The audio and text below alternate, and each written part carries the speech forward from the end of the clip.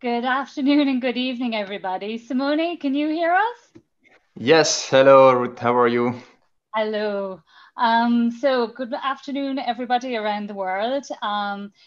Simone and myself are delighted to be presenting today at the Copenhagen Fashion Summit. And our theme today is circularity at scale.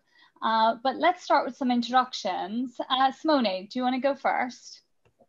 Yes, my name is Simone and I'm the director of Italian branch of Quantis, and we are international consulting firm, and more informally, let's say we are a team of creative sustainability scientists. That's about me. And my name is Ruth Farrell, and I'm Global Marketing Director in Eastman's Textiles business, where we lead with our Naya brand portfolio, and I'm here in Switzerland.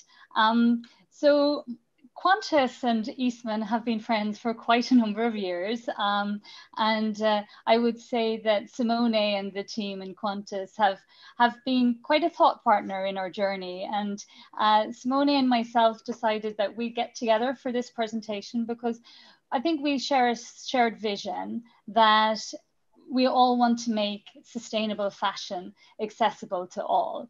For the last 2.5 years, we've been pushing boundaries, Simone. Can you remember the first time you met us? Yes, it's true that the collaboration between Eastman, Naya and Quantis started some years ago, and personally, my first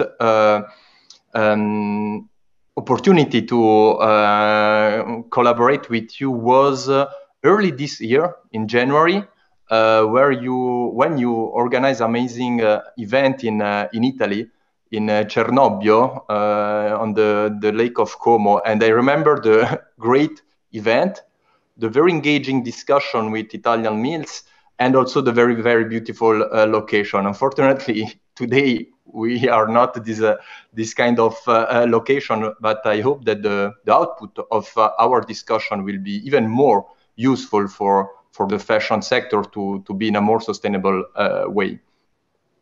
Indeed, we're in a very, very different world right now, Simone, but I think both of us feel that even though we're going through this COVID pandemic, there's a heightened appreciation of sustainability, and maybe some of that is crystallizing in tension some more. So fingers crossed that we'll all be back in Copenhagen fairly soon. So today, what we'd like to do is introduce you to a concept around sustainable fashion without compromise, introduce you to a potential circular fiber option that's currently available today, but also talk about circularity and really the impact it can have on climate change. So we're going to take you through a short case, and then we'll have some time for questions at the end. Now, to kickstart, Simone, I think you have quite a provocative question for everyone. Yes, thanks. So indeed, our idea was to engage a little bit the audience, and therefore we have a slide on the next slide where we put the different contributions when we take the full picture of the fashion and apparel sector. So let's say that we have different stages from the fiber production, of course, to the end of life of our clothes. And in the middle, you have the different steps. So the preparation of the yarn, the fabric, and all the processing. And of course, we have also to consider the logistic aspect, so the distribution. So let's say that here on this slide, we have the different contributors, the different part of the story when you are trying to define the apparel sector. Now, if we are observing this sector from a climate change perspective, my question for our audience today is, what is the main contributor to climate change? So in terms of carbon footprint, what is the main contributor when we are comparing these different life cycle stages? So to give you the possibility to answer, we have the possibility on your right part of the screen, if I'm not wrong, to have this pool section. So where you can find a different option and make your decision and give your answer. I'm just double checking if the audience can have access to this pool. And just to be sure, the question is, in terms of climate change, what is the main contributor? What is your feeling? Is the fiber production that drives the impact? Is the end of life? Is the fabric preparation? That's the key question that we are addressing to our audience.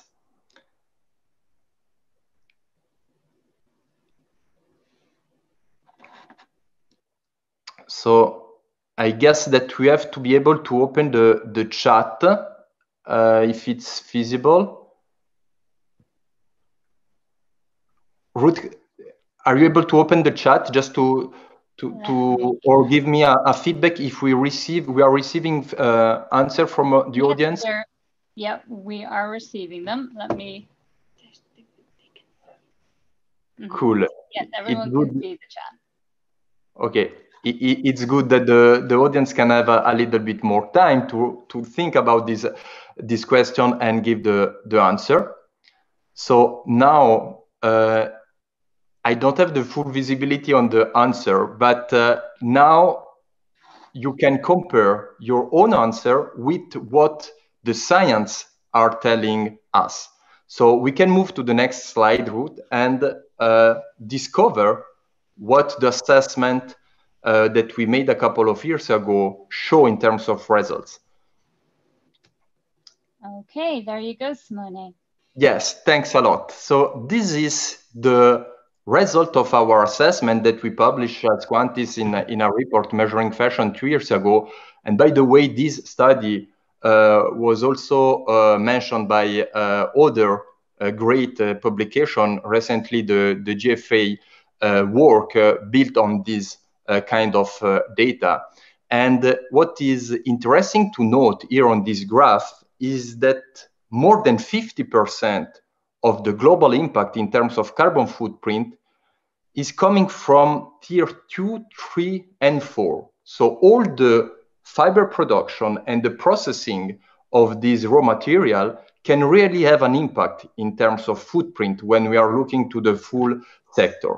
Therefore, if we want to really act on material thing, we have to consider the good selection of fiber and the good processing in order to design our future. So that's the key message during this little exercise with our audience.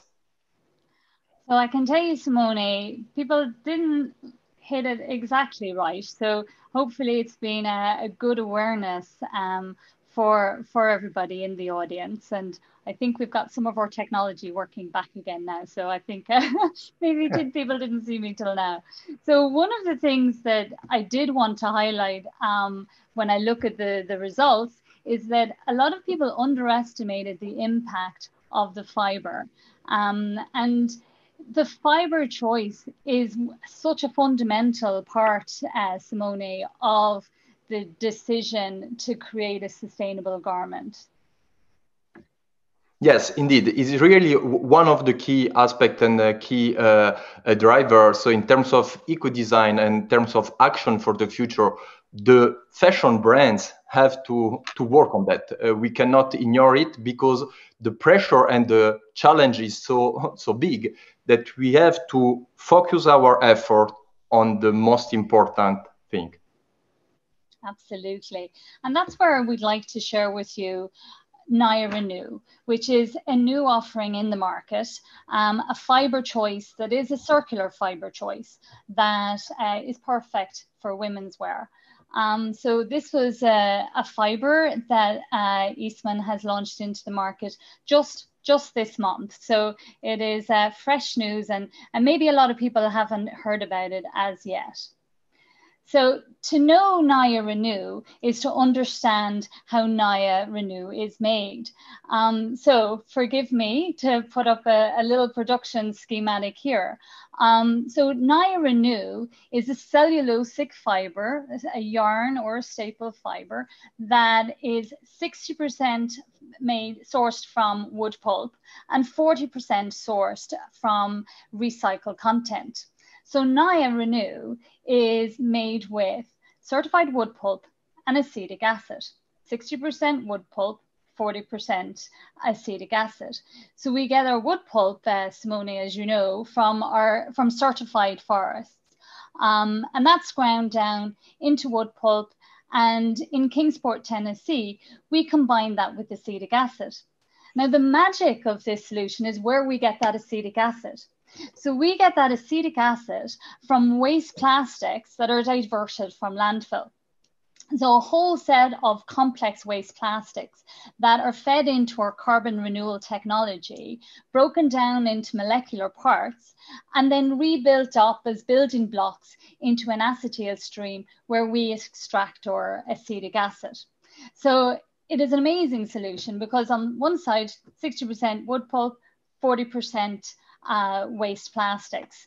So we're very excited to bring this to market because we see it as circularity without compromise. Not only is it sourced from renewable wood pulp and recycled waste plastics, it's also biodegradable. And on the plus side, there's so many other benefits. We've no trade-off in quality, so the end product is indistinguishable from our virgin Naya product. It has a reduced carbon footprint, viable solution for many plastics that if this solution did not exist would end up genuinely on landfill. And we're bringing it to market at a full commercial scale. So it's a really, really exciting place to be right now. Yes, and just to jump on that, because I like the concept of no compromise. And it's true that in terms of circularity, which is definitely a good accelerator, we have to somehow back up these different solutions with metric-based or scientific-based tool and assessment to be sure that from an environmental perspective, it's a more interesting solution. And it's nice to see that the carbon footprint or the environmental footprint is also here to confirm that there is no compromise also in terms of environmental perspective, in addition to no compromise in terms of quality. Yeah. Yeah, and the other side is no compromise in terms of we very much see at Eastman that circularity and sustainability needs to be holistic. So if we look at Naya today, our whole portfolio has focused on, responsible sourcing, safe use of hazardous chemicals, actually no hazardous chemicals or discharge of hazardous chemicals, a low carbon and low water footprint, and biodegradability. And with Naya Renew, we're adding that one extra element, which is capturing value from plastic waste and integrating that into our overall solution, which brings a very powerful product to the market, especially when you think that we're delivering it not at pilot, but at full commercial scale. And one of the things I do want to reiterate is the fact that it does not mean any compromise on the quality of the end fabric. So we can see, be it a filament yarn or a staple yarn, all the inherent qualities of the fiber in a fabric, be it the hand feel, the softness, the attributes of dry time or reduced pilling, all of those remain. And that in itself is something that can really drive circular solutions, because sometimes there's a misperception that there is a trade-off when you start bringing in sustainable or circular solutions. I mean, I think you've seen that perception in the market, Simone. Yes, indeed. And what I noted is that this kind of solution is available now. And unfortunately, I would say that we don't have too much time. So we are in the decade of action, as IPCC or United Nations said. So now we really have to have big commitment, right? And make some decision according to sustainability science, and then concrete action on important thing, and we have to act quite quickly. So it's a good example of circularity solution available for the market. Yeah, totally agree. We have to act with speed now. So we were asked to put together, Simone and myself, a one page of our key learnings. So let's give it a go, Simone. So our key message is we have to act now and focus on concrete actions. As Simone said, we do not have much time on our hands. The greenhouse gas problem, along with the growing volumes of textile waste in the world, are such that there is a very urgent need to take action. So our first takeaway is act now. And we have a collective responsibility to take urgent action for a sustainable future. So that's why Simone and ourselves are working together. That's why we're working with people across the value chain, because we've got to make solutions available today across the value chain. Yeah, and I will take the second one, because again, I repeat the message, but it's so strong that there is no space for compromise. And I'm trying to make the link with a previous session that I attended this afternoon on the Fashion Pact. And when fashion brands are committed at that level, and then, for instance, on the climate change pillar, they are following the Science-Based Target Initiative.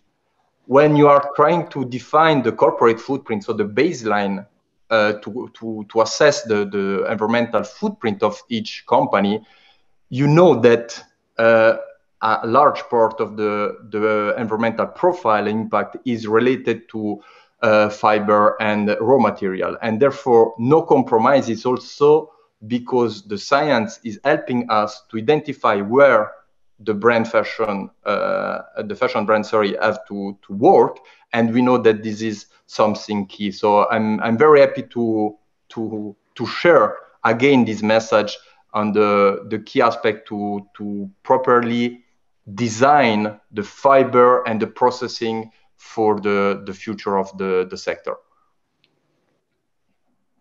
Fully agree, Simone. And our next one is there are commercial circular solutions at scale available in the market. And we shared one today with Naya Renew, but really our plea is to check out the different technologies out there. There are solutions available, and there are solutions available at scale. Because I know everybody can be concerned about a pilot solution when really you need something that can be delivered commercially. So there are solutions there. Naya Renew is one, but there are other ones. So just to say that you can act now because there are solutions there. So just take that first step. Yeah.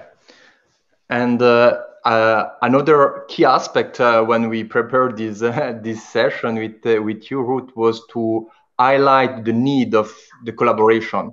And just to build on that, I will have the pleasure in a couple of days to be speaker in another event in Parma, in Italy.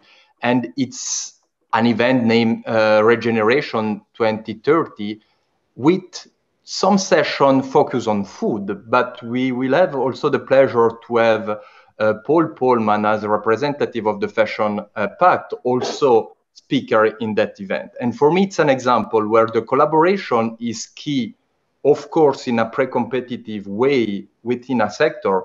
But what about open the collaboration to other sectors? Because the challenge is big, and some dynamic are requesting collaboration also between different sectors. So I would like to invite you to join as well this regeneration event, and also to try to push the collaboration within the sector, but also outside the fashion and luxury sector.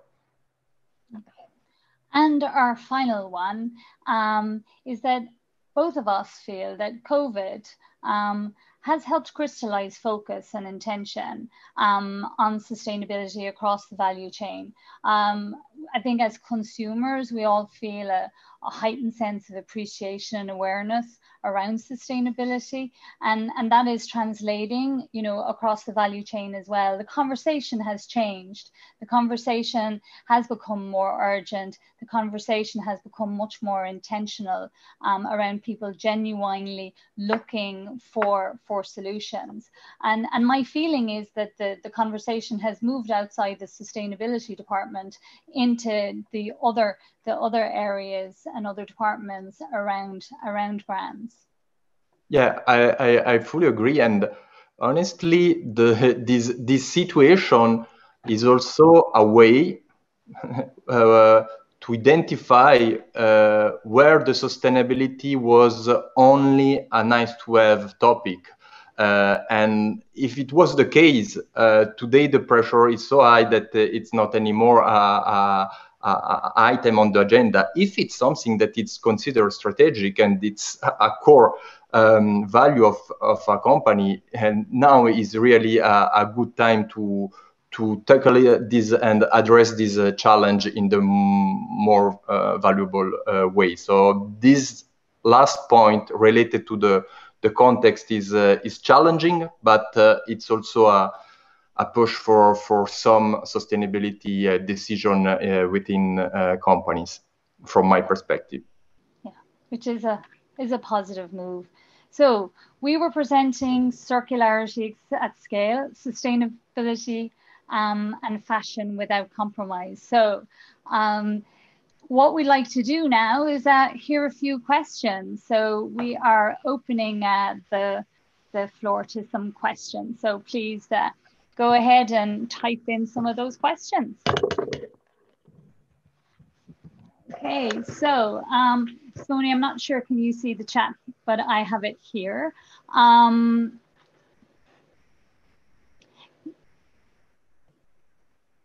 What materials are used for recycled feedstocks?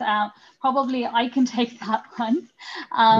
So if we're looking at Naya Renew, we're currently using recycled waste plastics. It's a range of complex waste plastics, up to 7 different types of plastics. Plastics that today, you know, do not have viable solutions for recycling. With Naya Renew, right now we have about half of our feedstocks is coming from post-consumer carpets. And then we are also using a mix of polyolefin packaging and copolyester also. So it's quite a range of plastics. Okay, let's go to the next question. Maybe this one's for you, Simone. You mentioned having a scalable solution is key. How important is that to the brands that you talk to?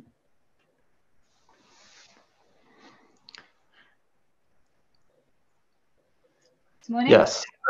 Yes. I was trying to define the answer from my perspective. It's true that when we are working with fashion brands, we are bringing this scientific approach to quantify the environmental footprint of a company. Then, when you have these figures with you, you cannot consider them as a theoretical exercise. So the idea is not only to take the picture and to develop the corporate footprint. The idea is to translate it then in a concrete action plan. And if we are talking about concrete action plan, you have to include the business perspective, and therefore the scalability of the solution is key. Otherwise, we are in another world. And today we know that we have to be quite pragmatic, visionary, I would say, in terms of mission and engagement and commitment, but then be quite pragmatic and put in place concrete action. So it's key from what I can discuss with brands around the world. Okay. Thanks for that, Simone. So one here, can this fabric be bought in small quantities? So, so we actually, with Naya Renew, we sell the fiber to mills. So I'm going to show folk my contact details afterwards. So you feel free to connect with me, and then we'll connect you with our network of spinners and mills. So that is no problem. Another question here. What category or product type of women's wear do you believe that Naya is most useful for? So very interesting question. Delighted that somebody asked that one. So Naya is actually extremely versatile. That's perhaps one of its key benefits in the market. So as a filament yarn, it lends itself to elegant, luxurious fabrics that have wonderful, you know, hand feel and elegance and drape. With beautiful luster, and as a spun yarn blend, you get these soft cocooning fabrics that have wonderful attributes as well in the fabrics, such as not just the hand feel, but like dry time and reduced pilling. So it really does range from, you know, elegant wear to comfort, everyday wear, and indeed, you know, sleepwear. I'd say, Simone, if I'm really being honest, you know, it's probably what I'm wearing most days. So it's extremely comfortable, and I think the world is changing to much more comfortable fashion. So it's a perfect choice there. So we have another one. Oh, no, we're being told that time is out, Simone. So what I'm going to do is just pop up our contact details. So again, my name is Ruth Farrell, and I'm joined today with Simone from Qantas Italy. So please feel free to contact any of us, and we'll be happy to connect with you. So thank you very much. See you soon. Bye. Thanks for everybody. Ciao.